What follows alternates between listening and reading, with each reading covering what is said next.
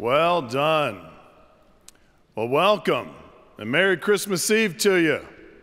It's great to see all of you here. I know you're out there. I can hear you snoring. Hello. Let us be in attitude of prayer together.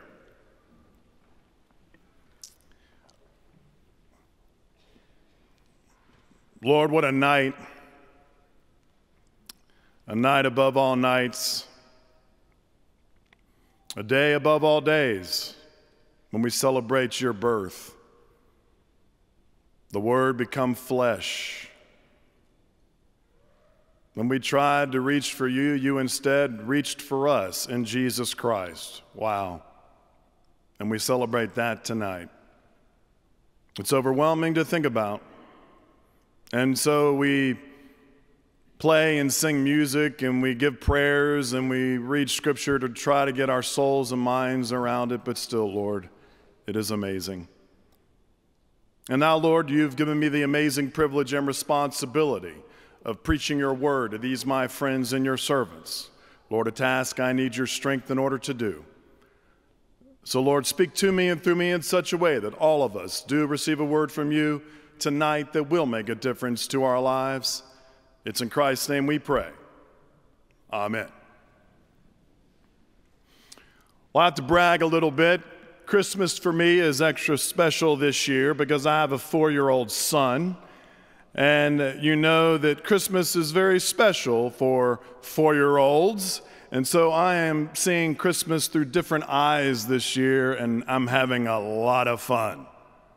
I predict that a lot of Nerf darts will be around my house tomorrow. But children have a way of changing your perspective, don't they? I mean, the other day I was trying to get my son dressed in the living room. He just had his pants on, no shirt, no shoes. He was running around. I said, Paul, get over here. I got to get you dressed. And he just kept running around. And the more I asked him, the more he ran around, because he knew full well that he was taking advantage of me because mommy is the expert at those kinds of things.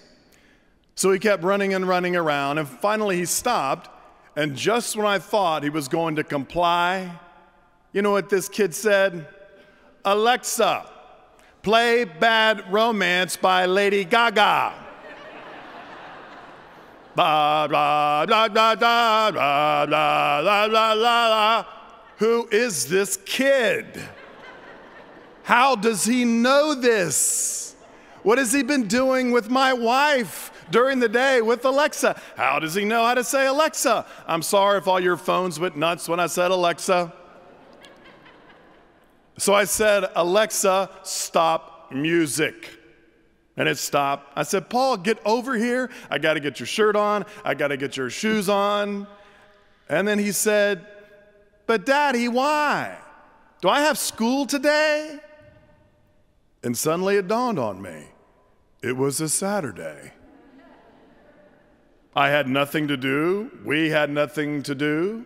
No errands to run. No meetings to attend. No sermons to write. Nothing to do at all. But I was so used to hurrying from one thing to the next, to the next, to the next, on this treadmill, from one thing to the next, to the next. And here was this child of mine showing me life and light and joy. And I was missing it. And so you and I did. I said, Alexa, play Bad Romance by Lady Gaga, and we danced. Ba, ba, ja, ja, ja, ba. I don't know this song. Y'all know it. Some of you do.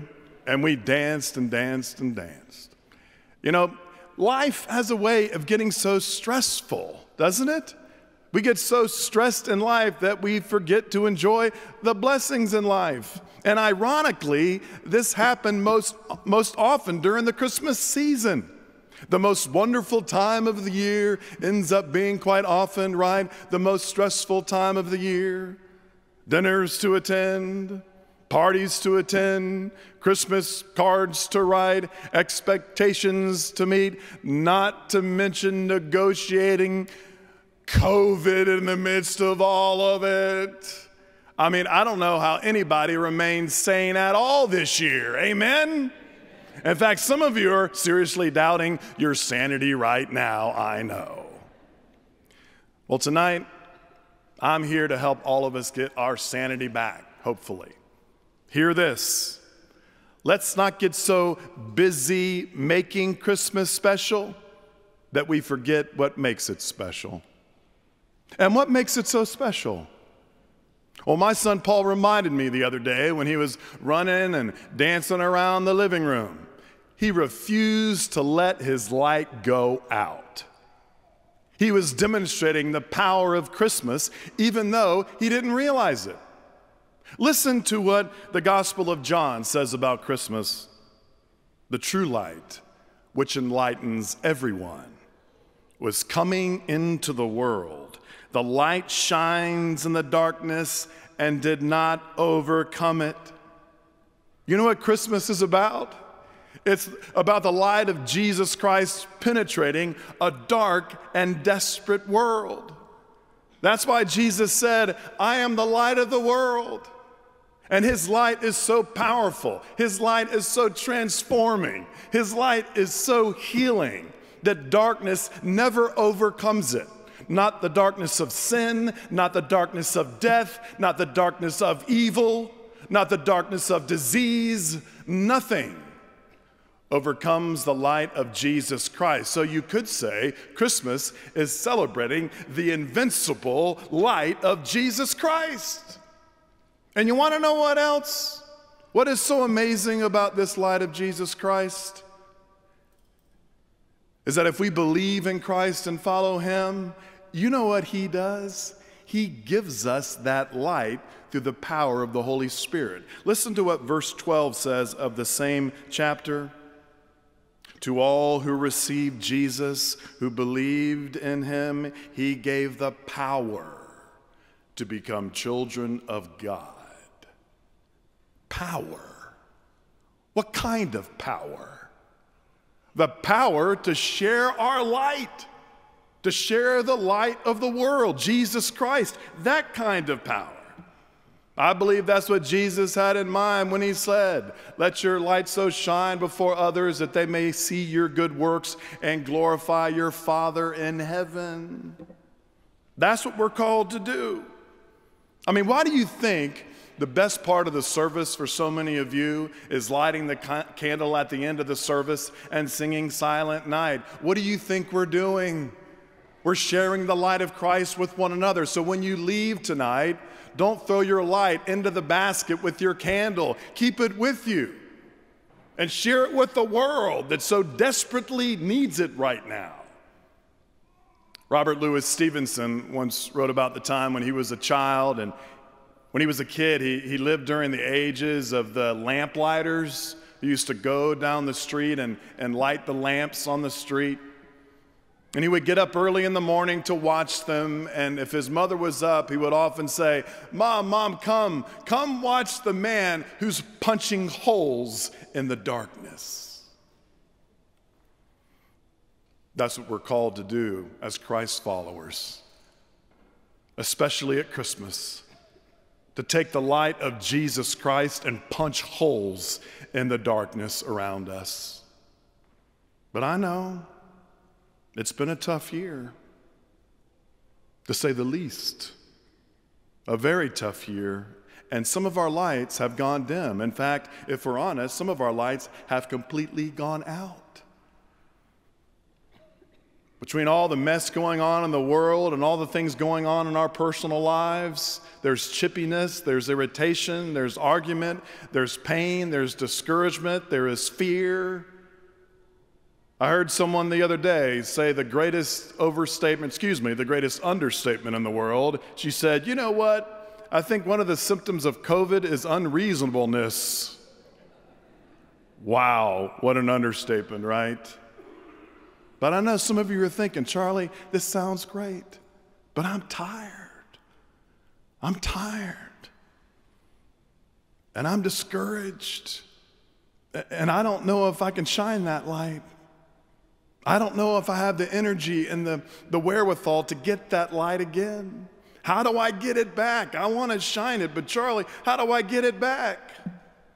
Well, I think one of the ways we get that light back is by remembering how invigorating and how empowering it was for us to receive that light from someone else. You know, back in 1997, Fred Rogers, or as we like to call him, Mr. Rogers, was given a great award, a Lifetime Achievement Award from the National Academy of Television and Art and Sciences for his show, Mr. Rogers' Neighborhood, that many of us love. And when Mr. Rogers got up to give his acceptance speech, as you can imagine, it was not the typical acceptance speech. This is what he said. So many people have helped me come here to this night. Some of you are here, some are far away, and some are even in heaven. All of us have special ones who have loved us into being. Would you just take along with me 10 seconds to think of the people who have helped you become who you are? Those who cared about you and wanted what was best for you in life? Whomever you've been thinking about, how pleased they must be to know the difference you feel they have made. I'd like for you to do that exercise right now. Just take a few seconds and think of those people in your life who have shined their light on you, who have shared their light with you, who have loved you into being, who have made you who you are. Maybe it's a loved one who's sitting next to you. Maybe it's a loved one you miss right now at this Christmas because they have passed away. But all of us have them. There is nothing more powerful, there is nothing more attractive, there is nothing more transforming than sharing the light and the kindness and the love of Jesus Christ. We know it because those of us who have been recipients of it have experienced it. So Christmas comes around each and every year to remind us to share that light with other people. That's what Christmas reminds us of. Is there someone in your life right now who needs that light? Is there someone in your neighborhood? Is there someone in your circle of friends who needs your light, who is such in a dark place they need that light? It doesn't take much. I mean, just the other day, I can't remember where I was. Maybe I was waiting in line for some food or waiting in line somewhere. And there was a lady in front of me, and she turned around, and she looked all frustrated because she had to wait. And all I did was smile at her. You know what she said?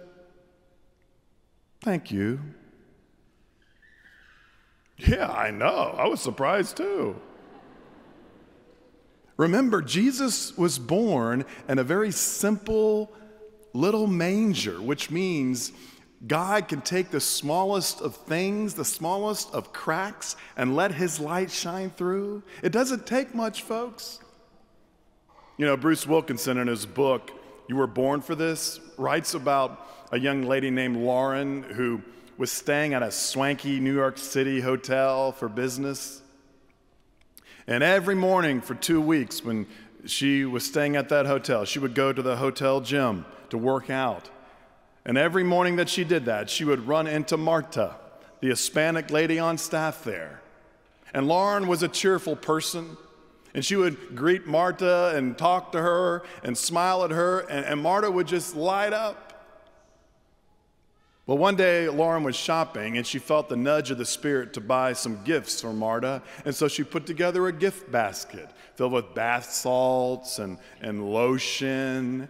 And she gave it to Marta, and you would have thought Marta had received a pot of gold. She was overwhelmed. She said, "Oh my gosh, I'm so tired at the end of the day. You have no idea what this means to me." Well, a couple of days before Lauren left the hotel, her husband had sent her a bouquet of beautiful flowers. And Lauren decided to leave those flowers with Marta. And when she did, Marta grabbed Lauren's hand and said, "You have no idea what you've meant to me these last 2 weeks. You have noticed me. Nobody notices me. I've looked forward to coming to work for 2 weeks because I knew I would see you and I would smile. You have no idea what you've meant to me. You know what love is? Here's a great definition of love to remember. Love is showing someone else their own beauty. Love is shining a light on someone else's beauty. That's what love is. And the truth is, if we're honest, none of us can see that beauty ourselves sometimes. We need someone else's light. And that's what it means to be followers of Christ at Christmas, to leave our light on so other people can see their beauty, so other people can see that they're children of God. I've preached it before and I'll preach it again. One of the biggest problems in this world is that people just don't know how loved they are by God. As a pastor, you can imagine how many people I come across who don't know how loved they are by God, who don't see their own beauty. And Jesus Christ calls us to shine our light on their beauty. That's what love is. Imagine if every Christian in this world, that's about 2.2 billion people, about 30% of the world's population, got up each and every day and said, I'm going to shine my light on other people, on their beauty. Could you imagine the difference that would make? But here's the problem. Unfortunately, many Christians, they hide their light by favoring hate over love, judgment over grace, dogma over forgiveness. The sad thing is, if you look at some Christians, you'd think Jesus said, let your judgments and your opinions so shine that nobody in their right mind would want to be a Christian. But too many Christians are known by the darkness that they cast rather than the lights that they show. And here's the problem with that. If the ultimate goal is for other people to see the light of Jesus in us, how in the heck can they see that light when our judgments and our opinions are blocking it? I love what Madeleine L'Engle said. I love this. She said, we draw people to Christ not by telling them how wrong they are and how right we are, but we draw people to Christ by sharing a light that is so lovely that people want to know with all their hearts the source of it. When was the last time you did that?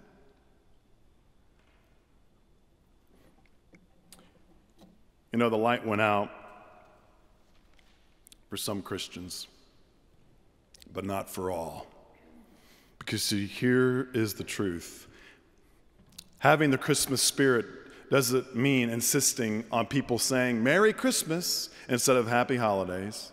Having the Christmas spirit doesn't mean insisting on saying to everyone, keep Christ in Christmas, or Jesus is the reason for the season. You know what it means to have the Christmas spirit? It means being Christmas to other people. It means shining the light of Christ on them. It means leaving your light on.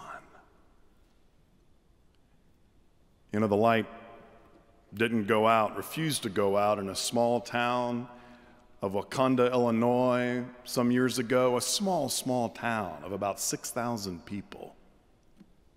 And for years, they had this tradition where every Christmas they would put these huge illuminated crosses on the water towers. Well, the time came when someone came along and said to the town council, well, we're going to sue your city if you don't take those down because of separation of church and state. Well, they begrudgingly took those down. And you want to know what that community did, that small community in Illinois did? They didn't countersue. They didn't get angry and organize protests. You know what they did? They said, oh, that's okay. We're going to buy just about every Christmas light we can find and drape it all over every house in this community. And that's what they did. About every house in that community looked like Clark Griswold's house in Christmas Vacation. They bought every light. They put it on roofs. They put it on trees. They draped it everywhere, so much so that even airplanes mistook it for an airport, a runway. You could see the town from the freeway from miles and miles and miles away. At night, that town was as bright as the day because they refused to let their light go out. For the love of Christmas, leave your light on, because this world is desperate for it. In the name of the Father, and of the Son, and of the Holy Spirit, let us pray.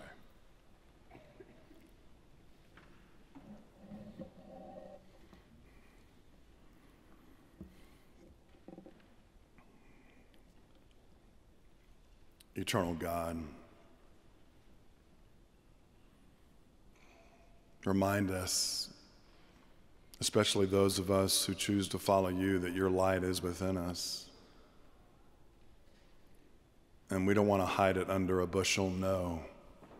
We want to let it shine, especially right now when everybody, everywhere they turn, they see darkness and bad news, and they need light, and we have it. Compel us, Lord, empower us to share it. In Christ's name we pray. Amen.